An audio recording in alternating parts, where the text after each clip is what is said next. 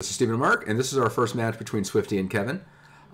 Swifty is in red, white, black, kind of a control-y shell with some walkers and tokens as his main go-to wins. And then Kevin is on his standard red, black. That could be aggro or could be Punisher, kind of depending on which mode he takes it, and he will often vary it back and forth a little bit. Definitely, and he's running that. What is that interesting card that he drafted? The 4-drop that like makes all of your non-combat damage do more. Yeah, the new god Ojej, something like that. It's not going to come up, I don't think. A lot of the new cards were not coming up. Huh. Okay. Like the new set is like OJEG, I think. Huh. Or okay. Ojer, I think that. Yeah.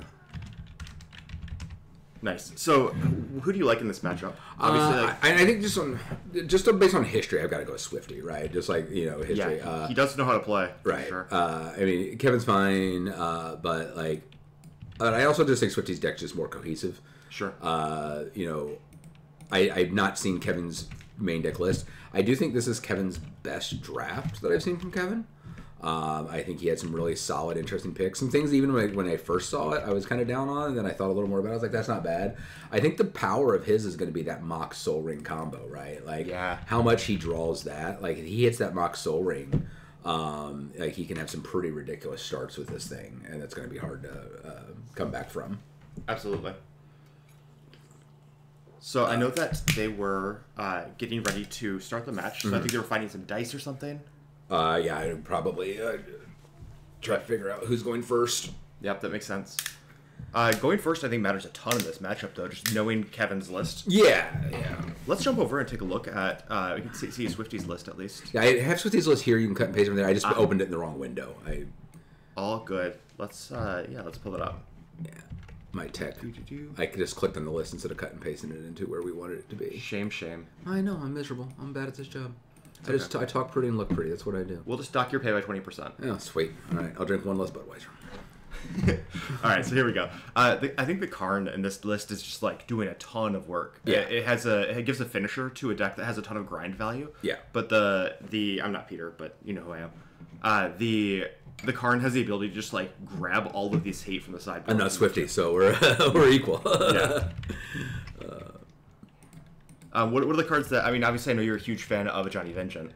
Yeah, no, I think he took it early. I don't think anyone else was going to grab it. I think he could have grabbed something else in there. But, like, particularly, I think he really wanted the Tomb in this list. I think that hurts this list a little bit. I think the Tomb would have been massive. And he also lost the City of Traders as a potential. But, so I think the Avengent goes down a little bit here, but he can still crank it up. He can't get to turn 1 Avengent off of, like, the craziness, but he can still crank it out pretty fast. And in a match like this, it's going to do a lot of work because it's going to gain you some life, and it's just going to lock down some of those threats. It's just going to lock down something repeatedly over and over again. Also really good at locking down somebody if they get color screwed. That makes sense. I don't see a ton of life gain out of this list, and I see a lot of cards that hurt him. This makes me worried when I see him playing against a mono-red opponent. Yeah, no, he was worried about this match. Like, he distinctly said in one of the things he was worried about this match, right? Like, it doesn't seem good for him, yeah. The Ajani can gain some life, but that's it. Yep. Right. And I mean, I think there's a lot of things that are kind of invalid. Like if you're top decking against mono-red and you're at 4 life, and you top deck a Hymn to Turok, it's the worst feeling in the world. Yeah. I think he's got some good stuff out of the board for this match. Like do you bring in the bridge? The bridge question is always with the Karn is always an issue. Like some matches I want to bring it in, but I always wanted to have it as a Karn target, and it becomes. I wish there was like a functional second bridge that you could draft both. Cost 5 mana. Yeah, like leave the 5 mana one in the board and bring in the good one. Like I wish there was a functional second bridge of some type. He's got Moat in the board, but that's not the same. Correct. Yeah, I mean Moat's for sure going to come in this match. But yeah, I don't know what Everybody Lives is going to be great out of the board. Yeah, I'm trying to see other stuff that is like really going to do a ton of work. There's no weird Undercity shenanigans along with the Undercity shenanigans gaining life, is there? I don't know. There's the second path, and I've almost never taken the second path. I've only taken. I won the only game I ever took it. I needed the scry. It was important. Nice. But no, that is a valid question. Let's see. We'll pull it up here and take a look at it. Yeah, we need. So there's scry. There's create treasures. No, there's no life gain. Yeah, no life gain. No. What a bummer. So. All right.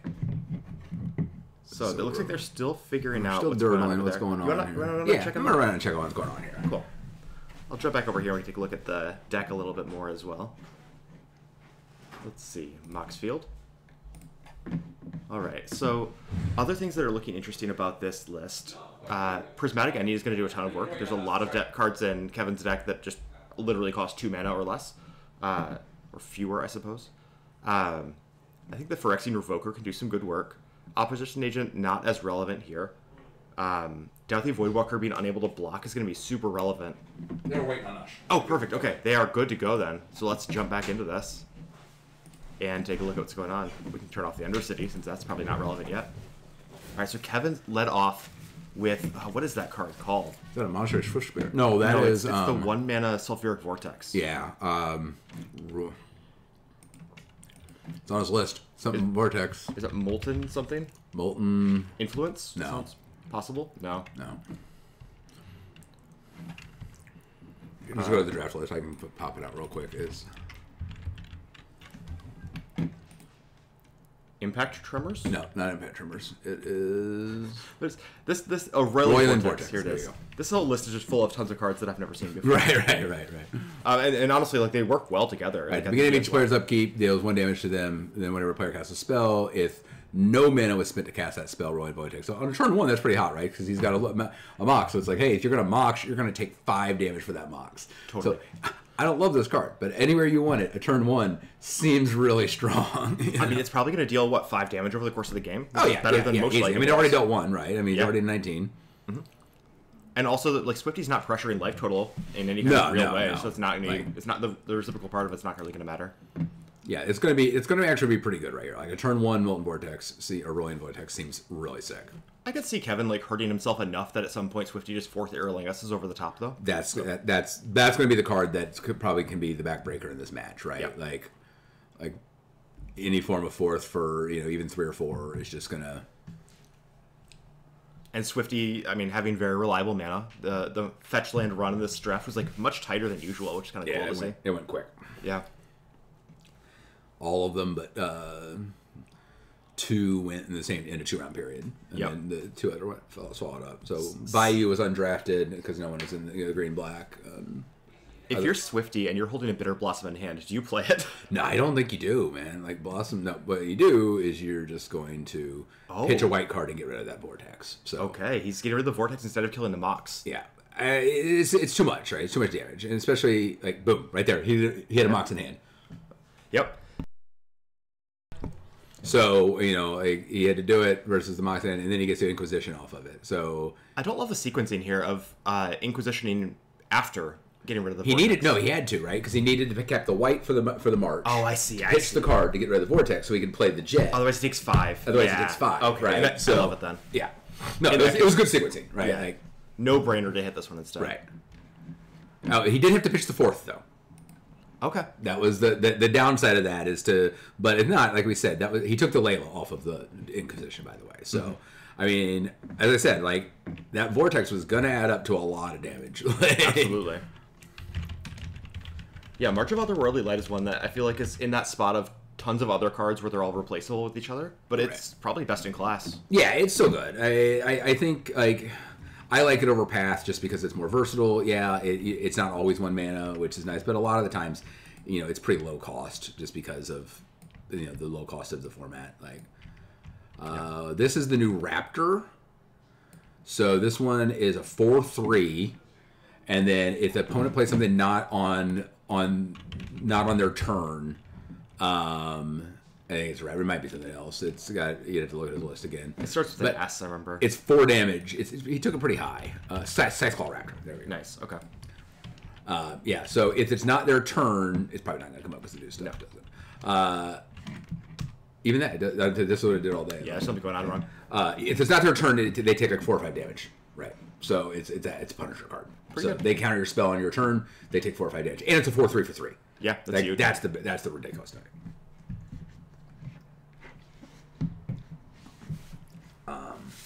Don't know what happened to that Voidwalker there. It got he cast Voidwalker and it got bone crushed. It got stomped. Reasonable. Okay. Yeah.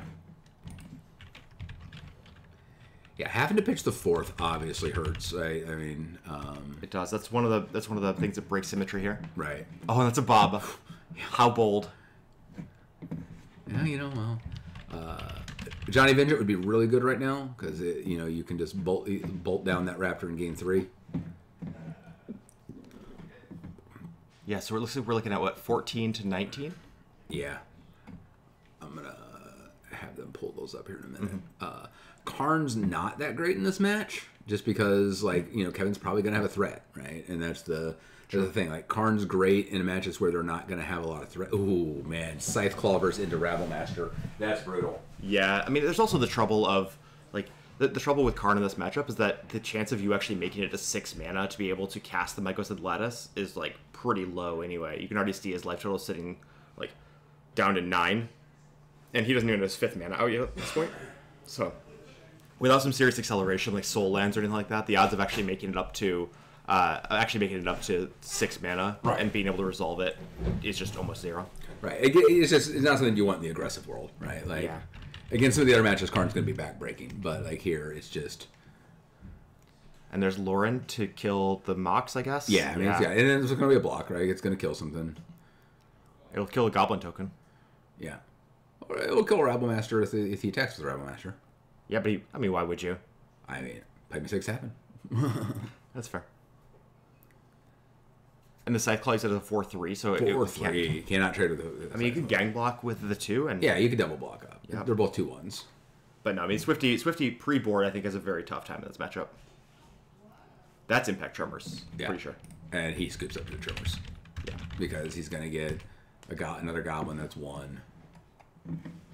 Every Goblin that comes in off Rabblemaster is just gonna ping him away. Absolutely.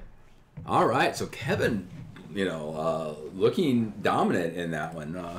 He had to do the Vortex was powerful, and he had to use a lot of resources to get out from under that, right? Obviously, if that's what you're gonna do, right, then it's a tough matchup. I feel like this is where Mono Red shines, right? As in the pre-board matchups, especially when people don't respect it. We didn't see any Chills taken. Not that Chills is the best card against it, but Thragtusk didn't go taken. There's a lot of cards that traditionally you see drafted when Mono Red is in the field, but just didn't go. I know we saw Hydro and Blue Elemental Blast both go, which is pretty cool to see. Yeah, both went, and that's pretty standard at this point, right? Because Red's really good. Yeah, they've both been going a lot lately. Okay, at least on Discords. I know both Rebs do. I've not seen the Bebs go. Yeah, on Discords lately they have been, but Red's just been really good lately. That makes sense. Yeah, kind of with the rise of Ragavan, it feels like everything is kind of shifted. I mean, even since the Ragavan, outside of Ragavan, right? Just like Caves of Chaos, the power of Red-White. I mean, Red-White just 4th Aerlingus, Comet. Red-White just keeps getting dumb Commander cards. Cards that aren't legal in any format other than Legacy. Like Commander, Comet, stuff like that. A card that didn't get drafted today that Andrew should have drafted, Othari. Othari, yeah. That card's good. Right. They keep putting these Red-White Commander cards that are just bonkers, right? It's true. I mean, that one at least has a fair mana cost, right? You have to pay 5 mana to do it. Yeah. Cards like Maddening Hex are just, so irritating to me. Right. But granted, I'm the person who loses to Maddening Hex. Yeah, no, 100%. All right, so let's jump back and take a look at the deck list. Right. We don't have Kevin's yet, but we will after this matchup. All right. Honestly, I think I take Karn out in this matchup and just bring in Bridge. Okay. I was gonna say because you need access to the bridge somehow. Yeah, you think you just swap it up, right? I mean, Karn. Okay. I mean, Karn's gonna fog them. You can do Karn, get the bridge immediately, which is fine. But generally, the problem with Karn, you're not gonna get the lock win with this, right? Because they're gonna have a threat on board, and you're not. It doesn't lock down the creatures. So unless you have, the only way you're gonna get the lock win is if you have a couple blockers out already. Yep. That can deal with it because otherwise you're probably just not getting the lock win in this matchup. Authority of the Consuls is incredible. Yeah. That's, I think, his all-star card here. Yeah. Authority. Bridge is good. Ever Lives is okay. It'll counter a spell. I don't know if Ever Lives is worthwhile. Velush costs you life, which is scary. Moat's probably worthwhile. I think there's so many cards he wants to take out that there's a good chance that you still, play Everybody Lives and maybe even Fracture. Right. Just because, you want to get rid of, you want to be able to get rid of those big slamming enchantments. Yeah. Being able to play also helps. Right? Yeah, so totally. I don't know.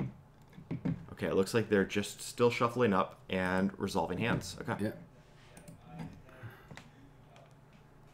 All right. So Swifty sends it back. Kevin looks like he's keeping. I thought he was swinging back for a second. He reached for the deck like he was, but then he just did the adjustment and said, "I think we're good." Yep. So I mean, if I'm Swifty, I'm taking out what Thoughtseize, Bitter Blossom, Karn. There's at least 3 cards coming out. Yeah, I mean, you take out too many though. You take out win cons, right? Yeah, I know.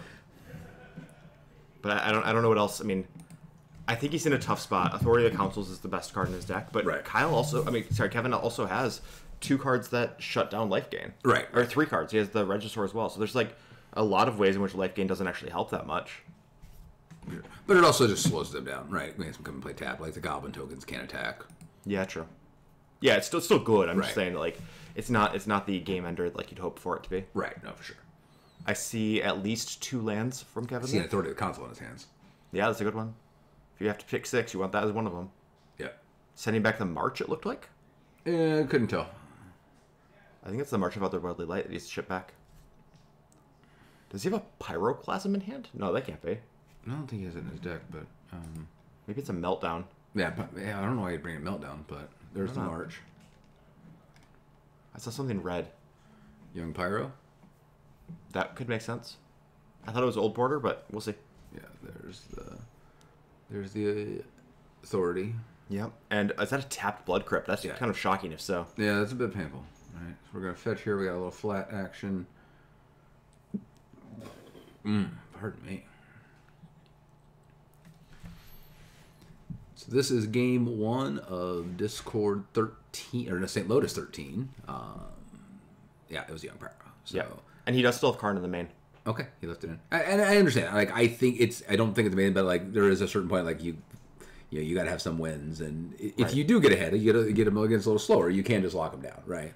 Absolutely. An Authority only gains life on their creatures. Is that right? Yeah. Under opponent's control. Okay. There's the card in his hand, or did you see what he's looking for? I saw it in the shuffling library. So, yeah, we'll see. Kevin has a bit of a slow start. Yeah. There's the Bowmasters. Ouch. And that's end of turn, so he's flashing them. Oh, they come in tapped. Okay, that's what's happening. 2 life, back 21. But still, killing that Young Pyro is a good trade. Yeah, no. He's not going to take a lot of damage off of... I thought Kevin should grab the wheel. He had Sheldred and he had Bowmaster. I thought the wheel... Heidi was hanging out with us as well, and she was calling it the whole time. She's just like, he already has a lot of things set up for it. Right. Like with Sheldred in your deck, you might as well. Mm-hmm. Sheldred and Bowmaster. Right. Well, and also if you're just running stuff out, right? Like you're just going to be running out little dudes. You're going to want to refill that, right? I think Kevin was really locked in on the idea of, I have a lot of cards that will draw cards, like do the red draw. Yeah. And that, and I think that turned him off of things like the wheel. I think a lot of times that happens where you're in VRD, and even if you see a powerful card, you say, that's not my plan. Right. Rather than, like, it might actually be correct to stay off your plan, but I think it's hard to reconsider in that moment that maybe I should lean away from my plan and take this powerful card because it makes my deck that much better. Especially in a face-to-face, right, where you're, Yeah, there's 0 time. Oh, there's the Maddening Hex. There's the Hex, yeah. That's a lot. And Swifty, unlike himself, does not have any blue cards today. Yeah. So let's see. Fracture would take it out. A March he put back in the deck. Yep.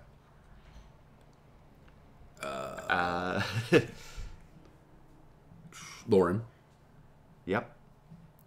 And a lot. Also you can just play creatures, right? And Dovin can stop it from doing damage. Oh, Dovin can freeze those too. Okay. Yeah. Put in all damage. Pretty cool.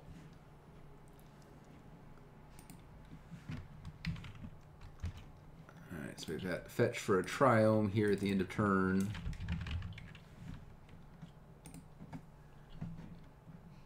Yeah, but we'll see if he has any of those cards. Back down to 20 life? No, down to 18 life. I think it's 19. Or 18, yeah, you're right. There's a moat. But we're going to roll a d6. We gotta... Let's see how much he rolls. Here's our d6. Wow. Oh, we're taking 3 3 damage. Okay, all right. Well, that's a pretty good trade for a moat. I'll take 3 damage for a moat in this matchup. It's every day of the week. Yeah, it will absorb 2/3 of that next turn. Right. Yeah, every day of the week I'll take that. So, and Kevin's got nothing to do with a moat. Kevin probably has some flyers, right? You think? I don't think so, and he doesn't have anything to remove a moat. Oh, I see. Yeah, that's fair. But I don't think he has any flyers. I mean, the Maddening Hex, if it hangs out there, that's plenty. Oh, and there's another... Scalding Viper. Yep. It's a Baby Eidolon. One-sided. Yep. I mean, that's a good way of dealing damage across a moat. Well, what's interesting, though, is if he can't get through and doesn't have enough burn... Yep. Kevin's got... It comes a card draw match in a way, and, so I don't who's gonna deck themselves. And I don't think we're gonna get anywhere close to that. There's so many burn spells in Kevin's deck, and a lot. I of them don't know what there is. papers. I mean, I don't know his setup. He didn't draft so many burn spells. He has a lot of Punisher cards. Sure. He's gotten way more. Like he has Bolt, and then he has Skullcrack, but he didn't take. We were commenting on his draft that like he had a lot of stuff that wanted to be doing damage to creatures, but then didn't have the stuff to do the damage to creatures. He had so he has like a lot of Punisher cards, and some of them like Spiteful Visions can do a lot. Delayed Blast Fireball, right? But that does like 2 damage, right? Or sure. I mean, he could just do the Osier Axonil along with Impact Tremors, and that does 4 damage every time my creature comes into play. Right. Yeah, there's definitely ways. There's a lot of ways to go over the top. I guess given that there's an authority that counsels, it'd be 3 damage every time, but still, it's a lot of damage. And also, like, Swifty doesn't... I mean, Swifty has to win through the mode as well. Right. So it slows everybody down. Well, I was just saying, if we were decking, like, if we were trying to... we were talking about the going to the deck game. I cannot imagine that actually happening. Right. What one is that one over there? There's an Eidolon? Scytheclaw Raptor. Okay, got it. So we have an army, variable army building up over here. All of which can do nothing. So, right. Also, yeah, I mean, like you said, I don't think Kevin actually has an answer to the moat. So, but like, does Cyclaw have a second ability? Is there? No. Yeah. So why even play it? I mean, if he brought in Toxic Deluge, you're going to lose some life, double life because of the Hex too. But like, you're going to lose a board. But Vengeant would be really good here, right? Like we're Vengeant. This is also now with moat. Sure. Now it becomes a game where Karn becomes very relevant. Yep. Right. I'll take the Hex damage to completely lock out your mana. Inti has a lot of words on it. Does that do anything here? No, it basically, when it does damage, it won't come up. When it does damage, you can hit on the card version. Okay, this is an attack trigger. Right, it's an attack trigger. Yep. It makes bigger. All right, so we cast an opposition agent.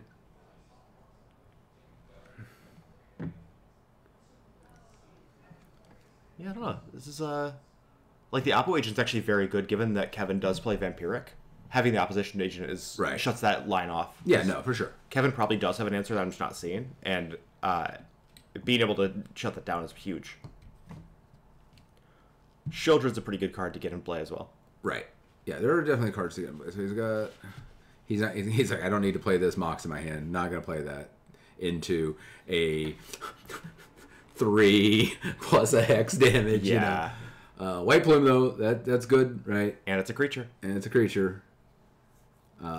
But it's a creature that can do other. He's gonna go get a land. He's gonna thin himself a bit. He gets to draw cards. He gets to make stuff bigger.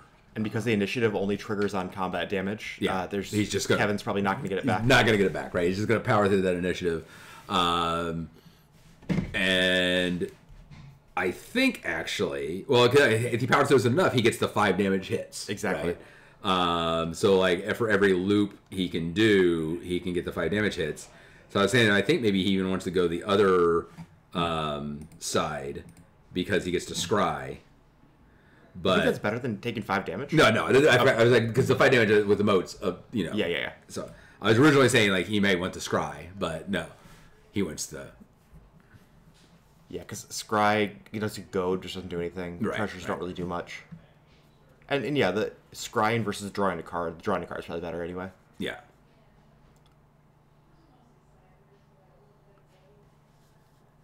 So he's down to like 12.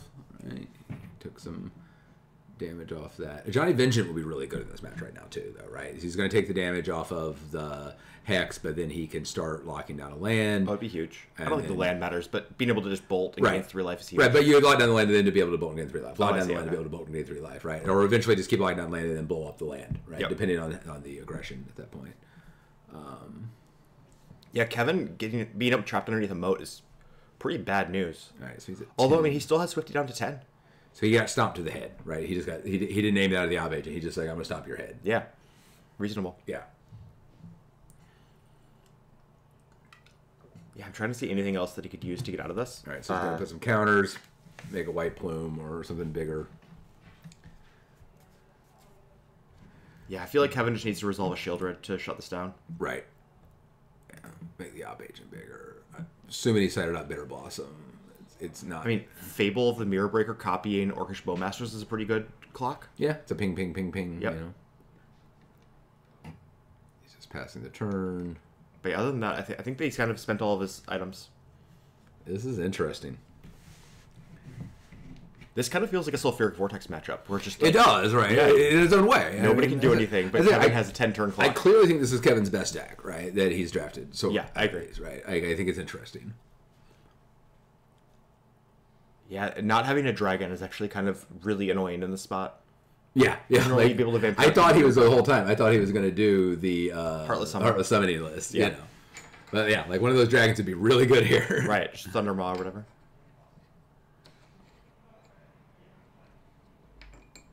Oh, is that a Spiteful Vision? No, that's the Raptor on the bottom. Okay. Right. So Spiteful Visions would be really good. Yes. That's what I don't know what his main deck looks like. Yeah. But I also don't know if he brings it in this matchup unless he sees the moat as a thing that he needs to draft against. I like that you have just an Undercity tab. The Undercity. Yeah, Spiteful Visions is a card that he seemed pretty jazzed about, and I was very down on it. It's not amazing, but like, you know, again, so many things are. That's the clock. Vortex. That's a vortex. Yeah. That doubles the clock. Well, Kevin's down to 9 though, and is he? Well, because his Eidolon hits him too. The Viper doesn't hit him. His Eidolon hits him, but the vortex hits him as well. Right.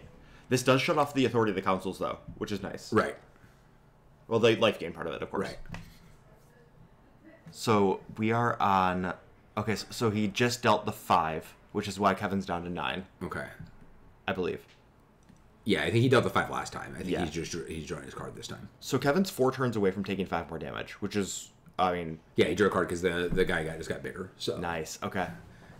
So yeah, we're 4 turns away from Kevin taking 5, and Swifty's gonna be taking 1 every turn, even if he casts no spells in that meantime. But Kevin's taking 1 every turn too. It's Kevin is taking 1 every turn. Yes. Right. It's both players. Oh, but it's wild. Okay. So here's where Johnny Vengeance becomes. You're not, but you're going to take. He's going to take a hit off of Johnny immediately, right? So that's the problem, right? Like, and you can only do the bolt once. If you're Swifty, do you just cast 0 spells and just say that, draw Shieldred or I win? I mean, he doesn't though. He does. He wins the race right now. Okay, because how many more turns until he gets 5 again? 4 more turns. Okay, then yeah, he wins the race right now. Yeah, I mean, I think so, right? You don't want to risk doing a Johnny Vengeance. It's probably not worth it. He is going to get a free creature next hit with hexproof. What can he hit? Off the Undercity? Off the Undercity free creature. I don't. No, it's any creature. So I just need to see his list. Oh, I see. Okay. Well, we don't know what's in the main deck, right? But Lauren. Oh, he hits Lauren. Lauren would be very good. Yeah. Like Lauren's what he wants to hit. Yeah, there's not much here that's super exciting. Right. I think you still play a Johnny because it just gains you 3 life, right? You just minus it immediately. Well, but he takes 6 to do that. Oh, because you take 2 off the Eidolon. Hex. It's Eidolons are irrelevant. It's 4. Okay. Hex. Off the Maddening Hex? Yeah. Is that in play right now? Yeah. Oh, okay. Sorry, it's in the middle of the play. If you roll a 6. What went over there? You roll a 6 on the Hex. Yeah. Okay. Then yeah, no, you're right. I think you just do nothing. Yeah. The Lauren here though is because he kills the Hex, right? Like. Yep. You say fuck this. But he got a Revoker instead.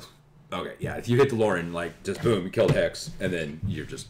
And I assume the Revoker named the the Roiling Vortex, because it shuts down the loss of life. Is that an activated ability? It is. Okay, then probably. You pay 1 mana to prevent them from gaining life, so it lets him gain life off the authority of the councils if Kevin plays another creature. Yeah, I assume the same. There's just nothing better to name, right? Right. I'm gonna go check what it named. That's what it named. And he put counters on it, presumably off of the that you do that off of Undercity. The Undercity. Yep. Hey, what's the Revoker name? Roiling Vortex. Okay. Okay, he did name the Roiling Vortex. Good to know. Man, this is kind of wild for a game where like nobody can do anything. Yeah, I love it. Still this like is magic at its finest. Yeah. Man. It's kind of like watching Lantern Control. This is one where I really wish Peter were here because I feel like this is exactly the matchup he would love to watch. Just people doing nothing and sitting around. This is my kind of magic. Yeah, exactly. Magic as it was intended to be played. Kevin needed to draft Pox. Hell yeah.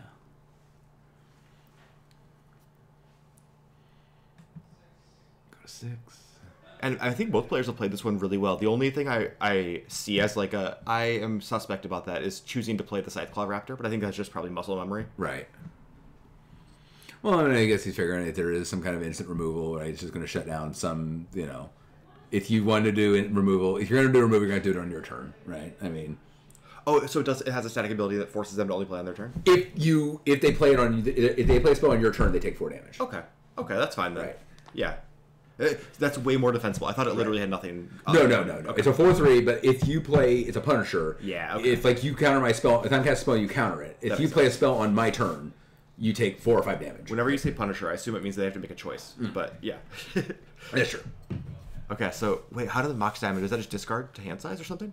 Yeah, probably. He's got a lot of cards in hand. Yeah, because he just got to land off of in the initiative, right? And then drew a card. That makes sense. And you're never going to cast that Mox damage. No. He also has. Is that Delayed Blast Fireball? Oh, it is. Oh my goodness. Your least favorite card, and yet still it shines. It is what it is. So, and he's paying all the mana for it too. So he dodges his own Eidolon. Right, but you can't pay all the mana for it unless he foretold it. He had to foretell it, and then you can't foretell it this turn. I gotta go see what's going on here. Yeah. Hold on. Oh, he's casting it on their other turn, I'm sure. I bet this is getting cast in Swifty's upkeep.